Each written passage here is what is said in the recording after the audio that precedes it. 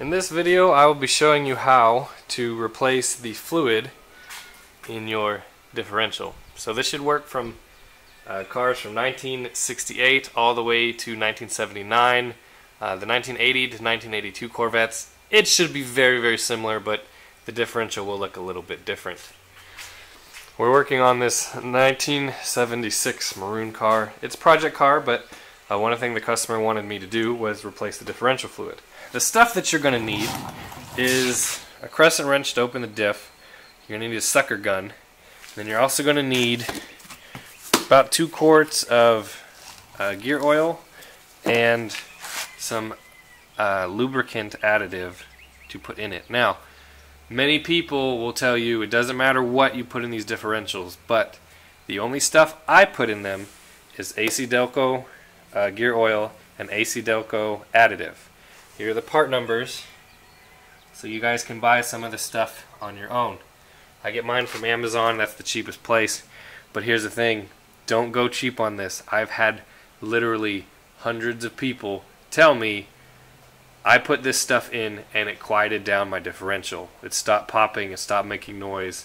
This is the stuff you want to put in. Don't go cheap and buy just the stuff from AutoZone or O'Reilly's. Put this stuff in. Getting here underneath the car, it's much easier to do this with the spare tire carrier out of the way, so if you have a little bit extra time, go ahead and take that out. This one luckily was already out, so it gives me kind of a, more of a view of what we're going to do. First thing you want to do is remove the plug. To me, this is easily done with a crescent wrench. Sometimes they're at an odd angle, but you just want to break it free. Just like that. So this one looks like it's been leaking, actually. Maybe it's been opened before, which probably has been. Also, put a drip pan underneath just in case something wants to come out. When these are full, they should be pretty much draining. We'll see what this one looks like. Another tip is pretty much do this after you drive it around, get the differential oil hot, and it will come out a little bit easier. This one I can't do it because the brakes are shot, and I don't want to, I want to wreck it.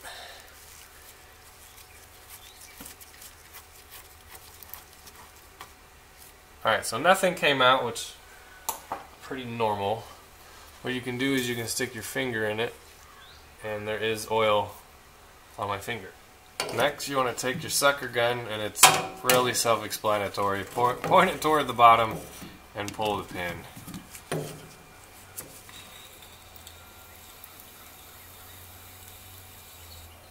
And then you take it. That doesn't look as good as I thought. So this is what the diff oil looks like in this.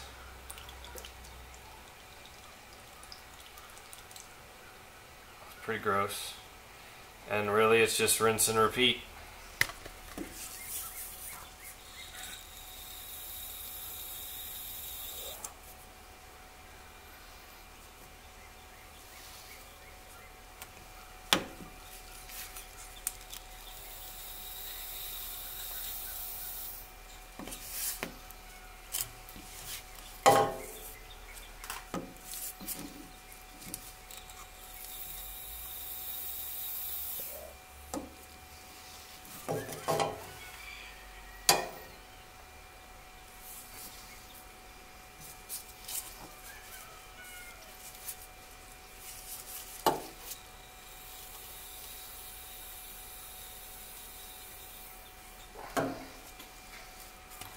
Capacity for one of these rear ends is about 1 1/4.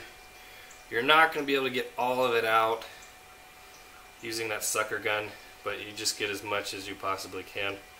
A lot went on the floor, a lot's probably still in the gun, but I'm going to put it in this bottle just to see about how much we got out.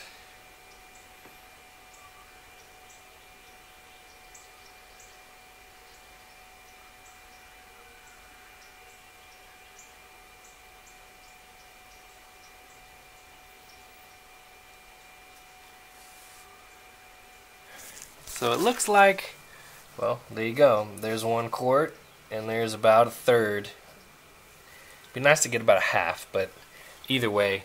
Between what's in the gun and what's still in the bucket, I'm sure it would have gotten there eventually. But that tells me we have enough out to put our new stuff in. Next, it's time to put in the oil. So what I like to do is I like to open this jug up.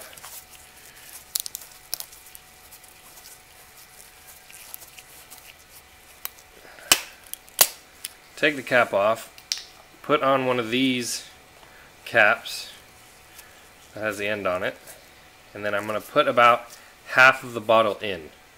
Once I do that, I'm going to take this additive, add it to my other half that's still in here, shake it up really good, and then put that in.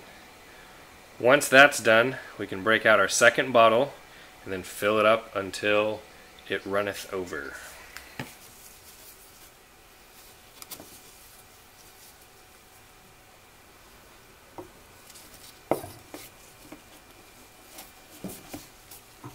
Alright, that's about half, of course.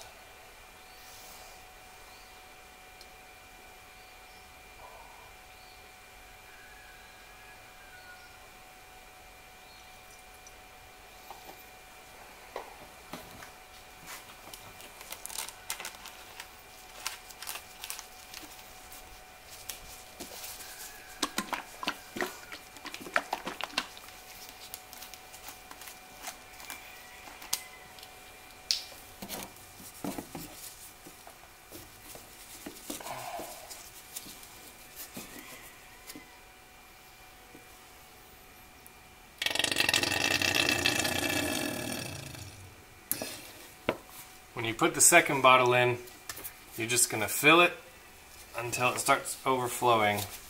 And you'll see it come out of this hole. It'll go pretty quick.